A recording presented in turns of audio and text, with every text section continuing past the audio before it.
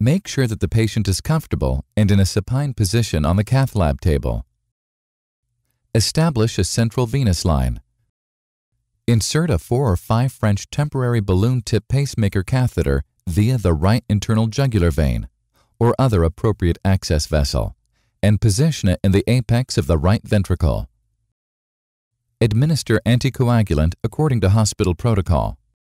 If heparin is administered, check activated clotting time and monitor every 30 minutes after initial bolus of heparin and maintain ACT level greater than or equal to 250 seconds. Note, heparin may be administered at any time before, but avoid delaying beyond this point. The pigtail catheter will serve as a visual reference marker during deployment. Perform a surgical cut-down located approximately 2 centimeters below and parallel to the left clavicle and 4 to 5 centimeters lateral to the midclavicular line. Isolate and place 2 vessel loops around the axillary artery and supply slight tension on the vessel loops to provide additional exposure of artery.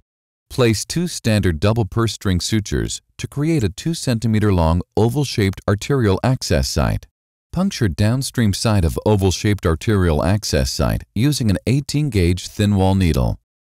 Insert standard 035 J-tip guide wire through needle and advance into the subclavian artery. Exchange needle for a 7 French introducer to further dilate vessel, enlarging arterial access site in the upstream direction if necessary. Insert angiographic catheter over guide wire and advance both to the aortic valve under fluoroscopic guidance. Switch the standard guide wire for a 035 straight-tip guide wire. Advance the guide wire across the aortic valve into the left ventricle. After crossing the native aortic valve with the guide wire, advance the angiographic catheter into the left ventricle.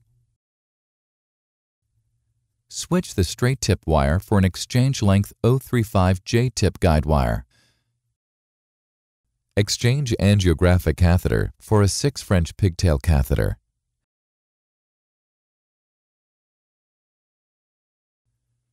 Remove the guide wire and connect the catheter to the transducer. Using both catheters, record the aortic pressure gradient.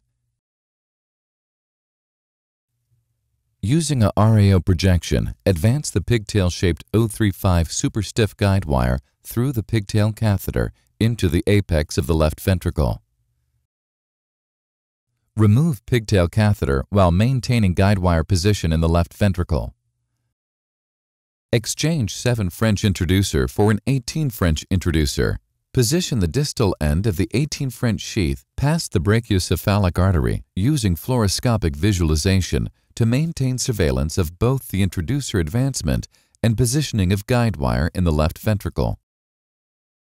Insert dilation balloon through the 18 French introducer sheath and advance to the ascending aorta. Now, let us perform a rapid pacing test. Set pacing generator to an output rate of 160 to 200 beats per minute.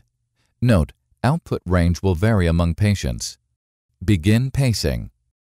As shown here, a successful test is defined as 1-to-1 pacing capture with an immediate drop in pressure and elimination of the systolic-diastolic waveform.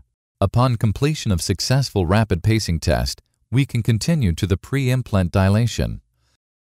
Reposition the camera to the ideal viewing plane as previously described and advance and position the balloon across the native valve while maintaining strict fluoroscopic surveillance of the distal tip of the guide wire in left ventricle. Give the command to start rapid pacing. Following a significant drop in systemic blood pressure and pulse pressure, inflate balloon. Once the balloon is fully inflated, deflate the balloon and stop rapid pacing. Remove balloon while maintaining guide wire position across the native aortic valve.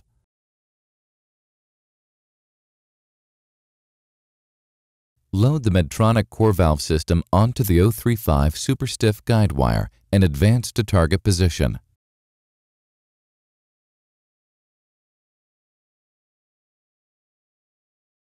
Use the micro knob to begin the initial deployment of the bioprosthesis.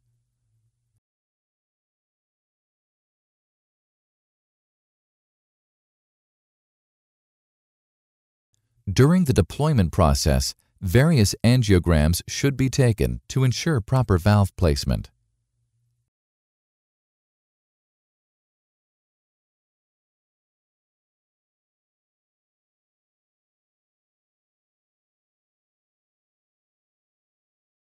Withdraw delivery catheter to the ascending aorta while maintaining guide wire position. Close the delivery catheter capsule and remove the delivery catheter over the guide wire. Advance a 6 French pigtail catheter over the guide wire into the left ventricle. Remove the guide wire and connect the pigtail catheter to the transducer. Using both pigtail catheters, record aortic pressure gradient. Remove 6 French pigtail over standard guide wire. Perform post-implant aortogram with the 5 French reference pigtail.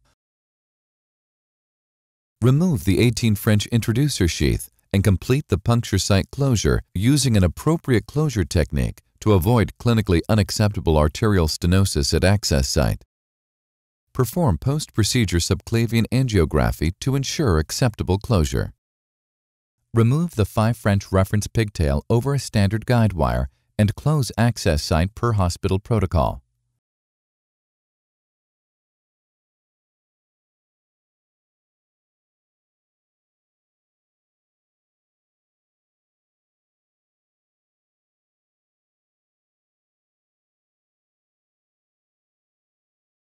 Please note, this animation is not intended to replace physicians' medical judgment with regards to patient care, and it is expected that one or more steps of procedure may be modified specific to the individual patient's needs.